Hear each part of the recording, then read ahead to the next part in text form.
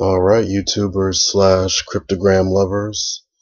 This is Mr. Cryptogram with yet another cryptogram for you guys.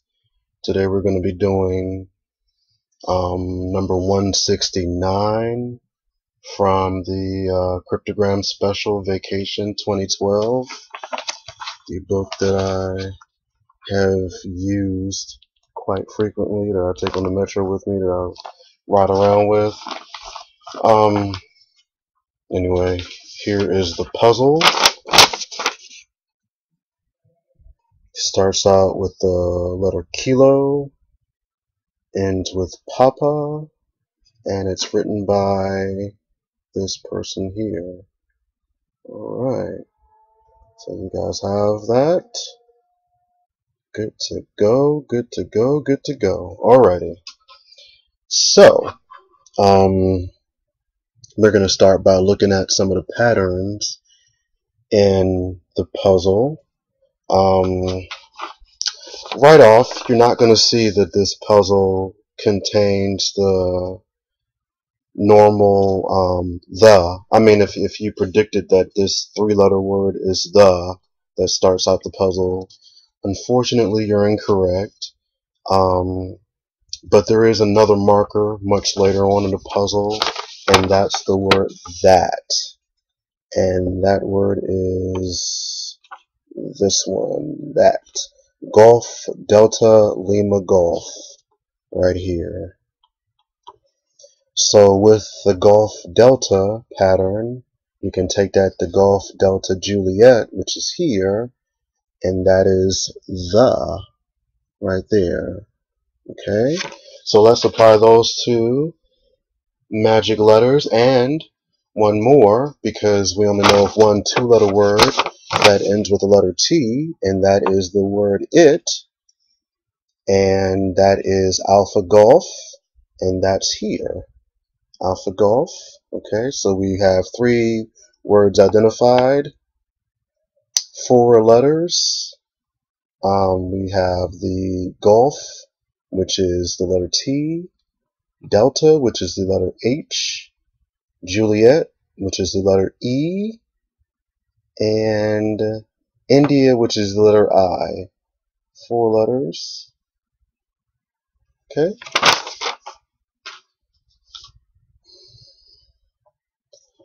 So I've written a new sheet where they've already been inserted into the puzzle. Alrighty. So there we go. So, you guys know that the next phase of this will be the phase that I call the Wheel of Fortune phase. Woohoo! Only you guys aren't spinning the wheel or doing anything fun like that. You're just inserting the letters that you already know back into the puzzle. So you're taking the I, the T, and the... Wait a minute. I'm sorry, make that 5 letters. We've identified the TH, A, I, and E. Sorry, 5 letters. We're going to insert the TH, E, I, and A back into the puzzle, and we've got that right here. I know I make the long J's sometimes, so it's kind of obstructed the view here. So that's Kilo, Echo, Juliet, so that's an E underneath that Juliet, and so on and so forth. Okay, so it's coming together. You guys can start to see some patterns and everything. Make some things out here. I normally save the name for last. I don't normally make the name as part of the solving process. I save that as like a final treat. I don't know why I do that, but it's been something I've been doing for a long time. Anyway, so actually, as you guys know, I kind of get ahead of myself sometimes, but I want you guys to understand some of the patterns here. I want to focus on pattern recognition as I'm doing the puzzles, because I think that's the most important part of doing cryptograms, is being able to carry some of the techniques that you learn from cryptogram to cryptogram. So let's focus on the sixth word, the one that begins with a Romeo. Okay, so what do you guys notice here that you guys can notice in the first word, the one that begins with a kilo? Okay, so actually no, we're not going to liken it to any other word first. We're going to say this. We're going to say that what words do you know typically end with ATI or have an ATI in the middle? Like A-ting, like I don't know, commemorating,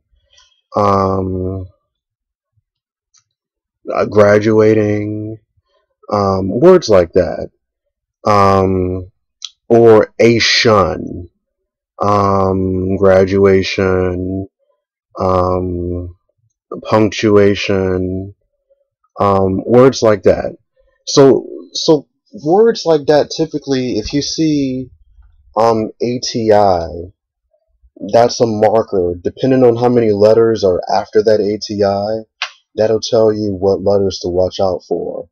And you can take the letters that come after it and associate it with other words in the puzzle and possibly get a marker for what the letters could possibly be. So again, like I said, you've got the Kilo Echo Foxtrot, and you can liken that to the Kilo Echo Juliet, and you can liken that to the Alpha Foxtrot, and you may be able to get a bite. Now, if you remember, we identified one letter of the Alpha Foxtrot as I. So remember we said A-ting, A-T-I-N-G. Well, we don't know any two-letter words that end with letter G, do we? But let's say a word like telecommunications. Obviously, telecommunications is too long of a word, but communications is a word that we can use, or you know, communications. That looks like a great word. Yeah. So it's funny how sometimes the word can just pop up in your mind, and it may work. You know, you may not want to be as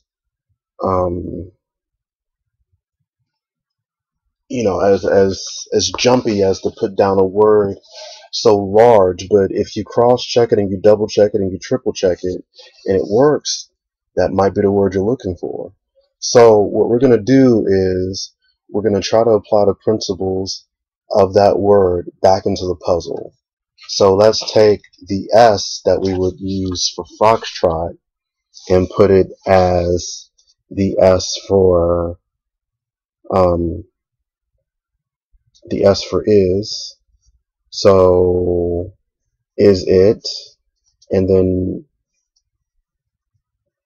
another word here.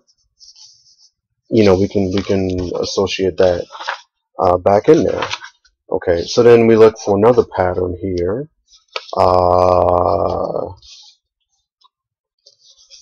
This second word here that begins with a Bravo, and then the other word here that begins with a Charlie. These two words here are heavy with the Charlie and the Juliet. Now we've already identified the Juliet as being E, right? So perhaps with a little bit of, you know, working around, playing around with the other letters, we can come up with a solution as to what those letters are. Anyway,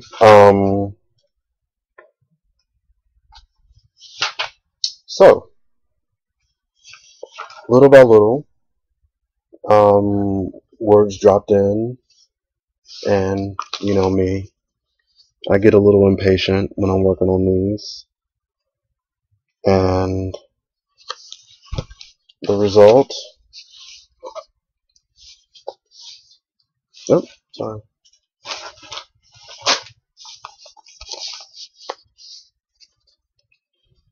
can you see? One great advantage of modern communications is that it lets you know that somewhere the snow is deeper. Build on. Alrighty. So in the next few videos, I'm going to go into more so of the pattern recognition and recognizing different words and associating those words with other words, and being able to really recognize those patterns. And I'm going to use symbols, and hoping that the symbols will bring some illumination to your understanding.